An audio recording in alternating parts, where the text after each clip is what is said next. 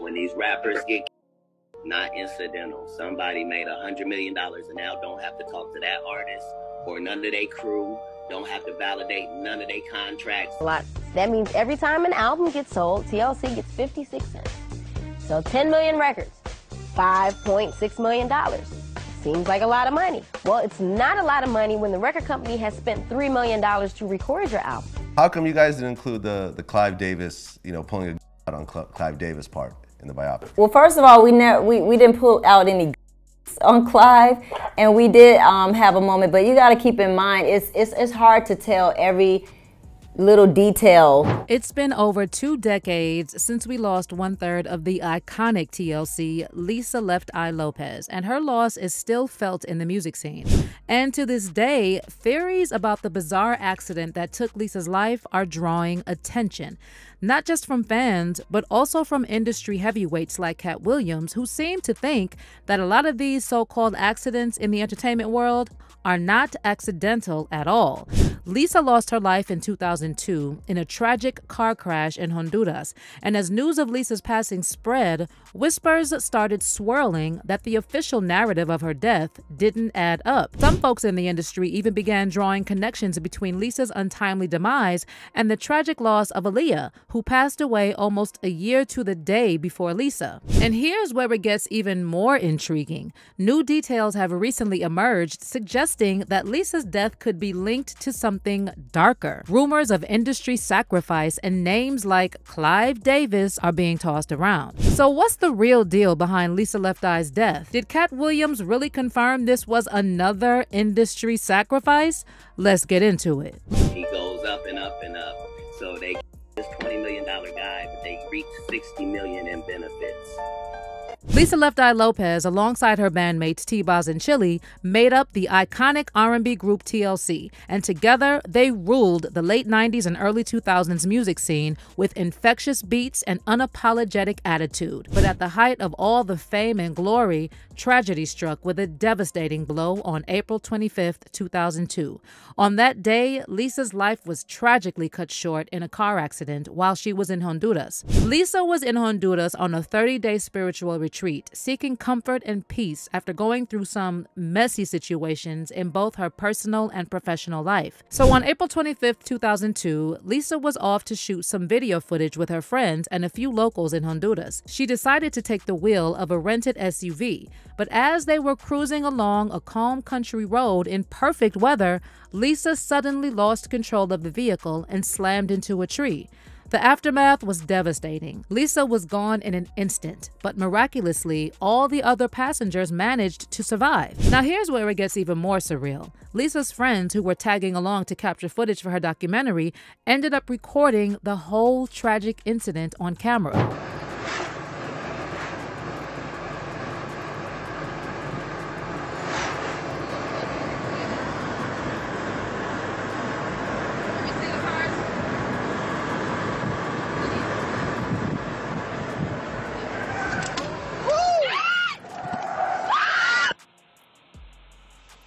But there's another spine-chilling twist to this story. Just days before Lisa's passing, she was involved in another horrifying incident that took the life of a young Honduran boy. Lisa was riding shotgun in a car driven by her assistant, Stephanie Patterson, when tragedy struck.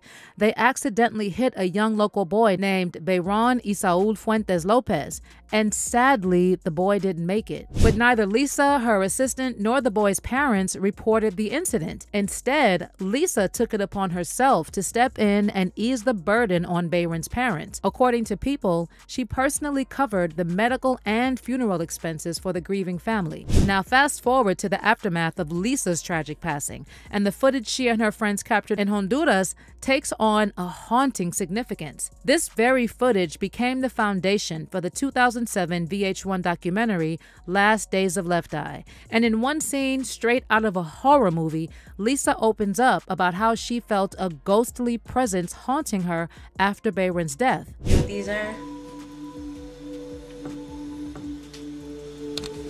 These are the shoes that belong to the little boy. And his last name was Lopez. Ain't that something?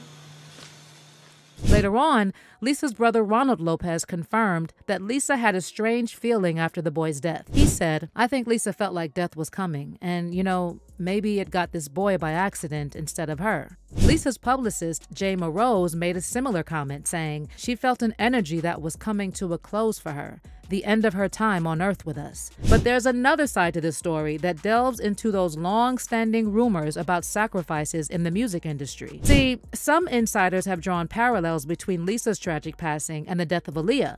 Aaliyah's life was cut tragically short in a plane crash in the Bahamas on August 25, 2001, almost exactly a year before Lisa's demise. And over the years, there's been a whirlwind of speculation surrounding Aaliyah's death, with some folks claiming that it might have been orchestrated. And those whispers gained even more traction when it came to light that Aaliyah was given a sleeping pill and carried on the plane unconscious. Aaliyah was given a sleeping pill and carried onto the plane unconscious before the fatal crash happened in the Bahamas. Kingsley Russell, who was 13 at the time, was in the car that drove Aaliyah and her team to the airport for their return flight to Miami. According to Kingsley Russell, they took her out of the van and she didn't even know she was getting boarded on a plane. According to eyewitnesses, before boarding the plane, Aaliyah put up a fuss and refused to get on until someone from her team handed her a pill and she quickly passed out. So when you start connecting the dots, it seems like both Aaliyah and Lisa had some sort of gut feeling or premonition shortly before their tragic end. Now let's talk about music video director Hype Williams, because he's another piece of the puzzle connecting Lisa Left Eye and Aaliyah. So just before her passing, Aaliyah started shooting the video for Rock the Boat with Hype, and they kicked off filming in Miami. But then, out of the blue, Hype decided to shift the production to the Bahamas. Aaliyah's ex Dame Dash spilled the beans later on, revealing that he had warned her against getting on that plane because he felt Hype had no reason to pressure her to fly to the Bahamas. Besides that, Dame claimed that Lenny Kravitz offered Aaliyah his private jet, but Hype allegedly took it from her. You know, I knew that that was going to happen. And then when she actually was saw the plane, she, you know, we had the Blackberries, and she said, "I don't like this plane." And I was like, "Well, don't get on it." And what I was really more tight about was that I had heard that Lenny Kravitz had offered her a jet and that Hype had took the jet. So that's what really pissed me off about the situation when I heard about that. So with all these eerie coincidences stacking up, it's no wonder that fans and even some celebs have started tossing around the idea that Aaliyah's death might have been something more sinister, like an industry sacrifice. Also, let's not forget that Mary J. Blige literally called Aaliyah's spiritual murder.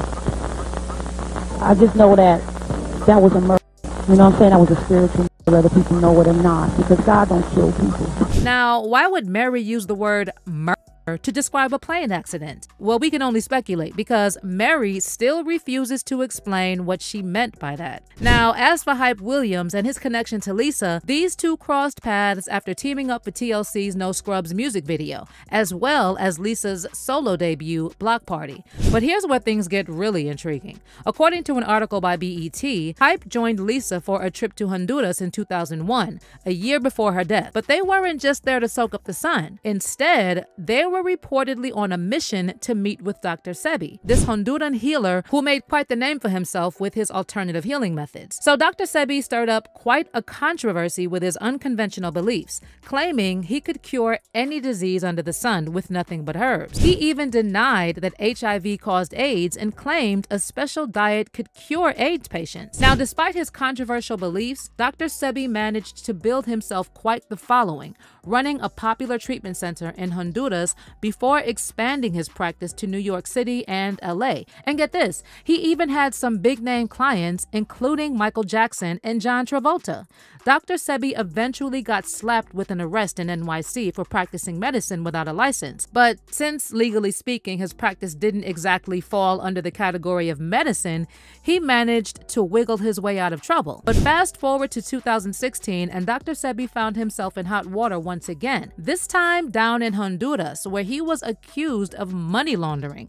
And unfortunately, during his time in custody, Dr. Sebi fell ill with pneumonia and passed away. Now, it's unclear if Hype Williams and Lisa actually interacted with Dr. Sebi during their 2001 trip to Honduras, but a lot of fans have been giving Hype the side eye because both Aaliyah and Lisa were around him in their final days. But there's another juicy piece to this puzzle, and it involves another big industry name, none other than Arista Records founder and Diddy's mentor, Clive Davis. See, TLC had a major beef with Clive over the way his label was exploiting them, and at one point, things got so heated that TLC allegedly held Clive hostage and demanded the royalty money they felt he owed them. Now, according to T-Boz, Lisa was the brains behind the whole operation. But here's where things took a wild turn. T-Boz spilled that it was Clive's rumored boy toy, Diddy, who snitched on them and ruined their plan.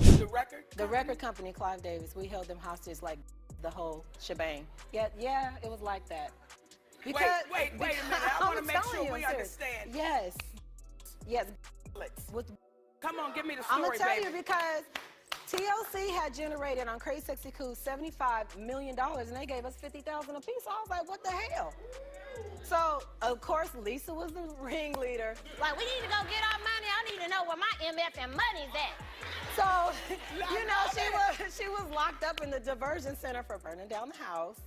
And she was just like, okay, we gonna get LaFace and them girls I was locked up with. We gonna drive up there. We gonna take the good. And then we had this limo driver. Wait, she just got out of jail? Yes. Okay. And we had the limo driver. And he was the getaway car. So we went up there and held everybody hostage. And Puffy was the one that snitched us out. Yo, B, yo, your girl's up here mad bugging, yo. And I was like, oh, Puff, why you gonna snitch us out, dog? But he called it, yeah, because we kicked him out of the meeting. Well, wait a minute. Puffy, mind your damn. Okay, go ahead, Shonda. So let's recap. We've got the bizarre car accident, Lisa's claims about being haunted by the ghost of a boy who died before her, rumors surrounding Aaliyah's alleged sacrifice, the Hype Williams connection, the ongoing speculation about Clive Davis and Diddy, TLC's showdown with Clive. I mean, with all these pieces of the puzzle coming together, it's no wonder that fans are starting to wonder if Lisa's death was more than just a tragic accident. A lot of people are speculating that she might have been taken out by the higher-ups in the industry, and some folks are pointing to this interview with Katt Williams where he alleged that the high number of deaths in the music industry are not a coincidence, and that they all tie in with the greed and control of those who run the industry. When these rappers get not incidental. Somebody made $100 million and now don't have to talk to that artist or none of their crew, don't have to validate none of their contracts. Now only got to deal with the mama, only got to see her once a year, and it's over. And the money, he goes up and up and up. So they killed this $20 million guy, but they reached $60 million in benefits. But what's your take on Lisa's passing? Do you think it was just a twist of fate? Or is there some truth to this theory of an industry sacrifice? Drop your thoughts in the comments, and we'll catch you in the next video.